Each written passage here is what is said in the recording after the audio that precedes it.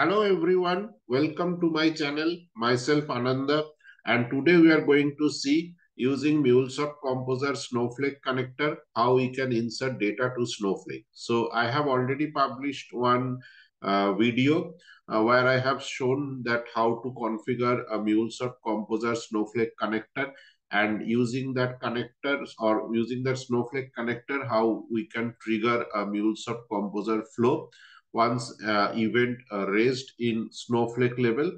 But today we'll see just the opposite direction of the flow. That means here I will today for demo purpose, I will insert or update some data in Google Sheet, and in turn that will trigger the MuleSoft Composer flow. And finally that flow will store that data to Snowflake. So basically today's video topic is to explore how we can send data to Snowflake using Snowflake connector from Mulesoft Composer.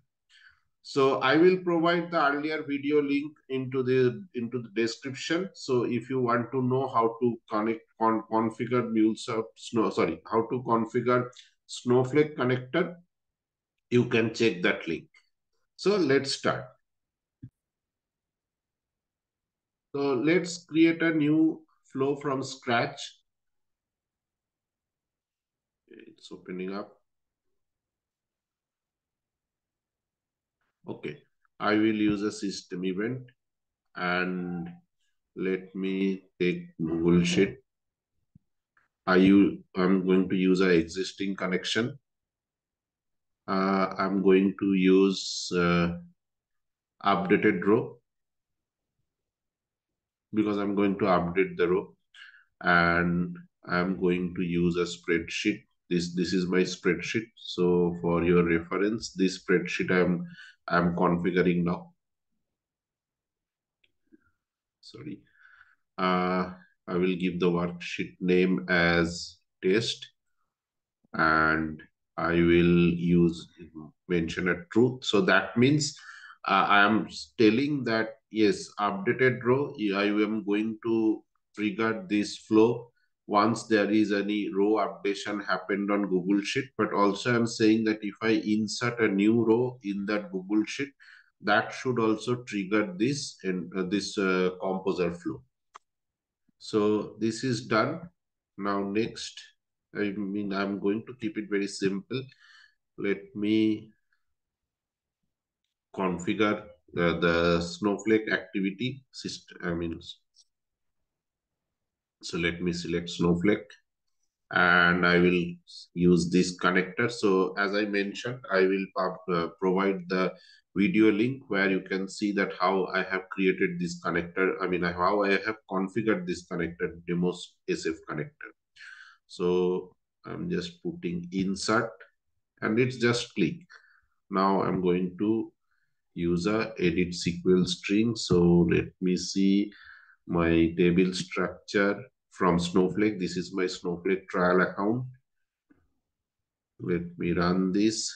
Okay, ID, name, level, and state. So these are the 4 fields I have in this table, and I have to insert that. So that's the SQL statement I have to write. So I am creating the SQL statement and values. I just pass some parameters so that I can runtime, I can provide the value. So this is ID, this is a name. Okay, let me check the other level and state. So let pass level and state.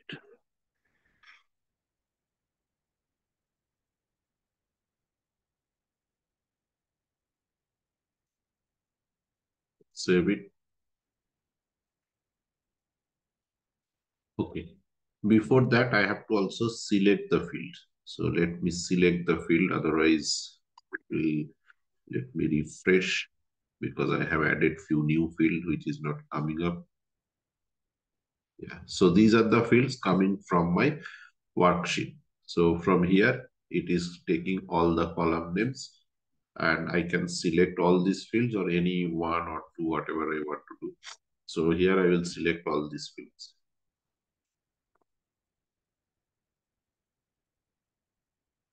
And now I pass on the same fields to this parameter, so that whatever value I will put into the Google worksheet, whatever value I put under those columns, the same value should get inserted into Snowflake table. So let me start. Yeah, I will start with ID. Then for label, I will put sugar label. Then I will put the name, and then I will put the state. Okay. So now I'm done. Let me save it. Okay. I have to give a flow name. So let me put it as demo Snowflake insert. So it is now getting saved. Okay. Now let me put some value here. So let me put one. Let me put a name. I'm just putting some name. Let me put something called anything. And state Florida. And let me start the testing. So I will update that row once again, and then I will see that how we'll need to see how the flow works. So let me click on the test.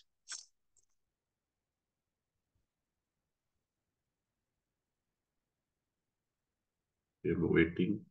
Once it ready, yeah, now it is awaiting trigger event.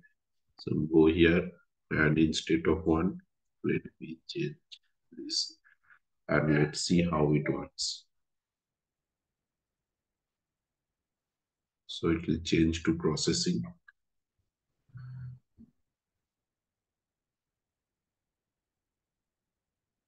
Yeah, now it's processing. That means the flow got triggered. Okay, so now test is finished. Now let us go here and let's see. Earlier we have already seen that there is no data inside that table.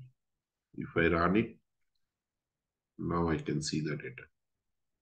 See, so the same value got inserted into this table, Snowflake table, what I have provided in the Google Sheet. So that's how Snowflake connector work and insert work. I can test one more time. Let me click on this test button.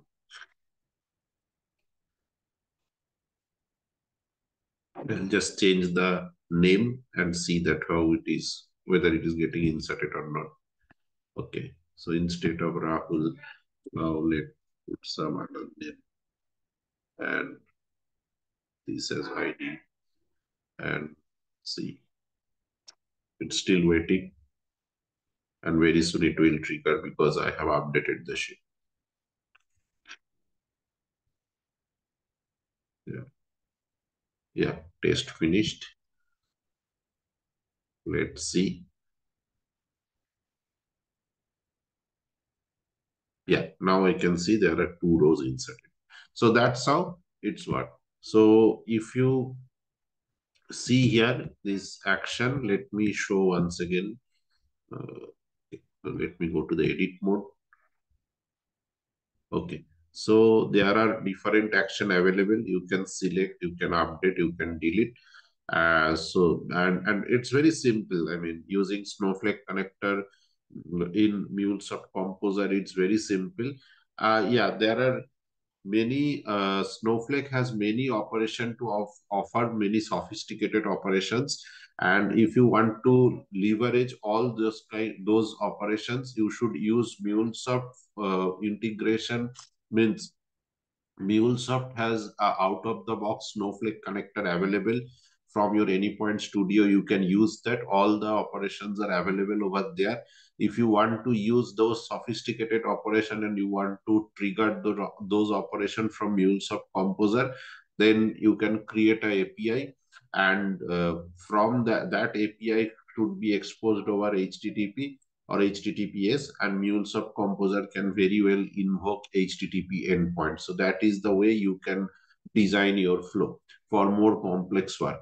But for the time being, what I have shown that the beauty of Mulesoft Composer is that if a business person want to insert some data to Snowflake, and if they are using Snowflake as their data warehouse or data lake, they can very easily create a flow even without bothering IT team. So IT team can keep on doing their own work, and business team, for this kind of simple integration, they need not to rely on IT or need not to wait on IT.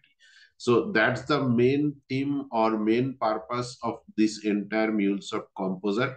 I hope I able to explain or I able to demo that how Snowflake connector use. I will provide my earlier video link also. So thank you. Thanks for being with me. If you find this video helpful, please do like, share, and subscribe my channel. Very soon I will come with many more videos. Till then, thanks a lot. Bye.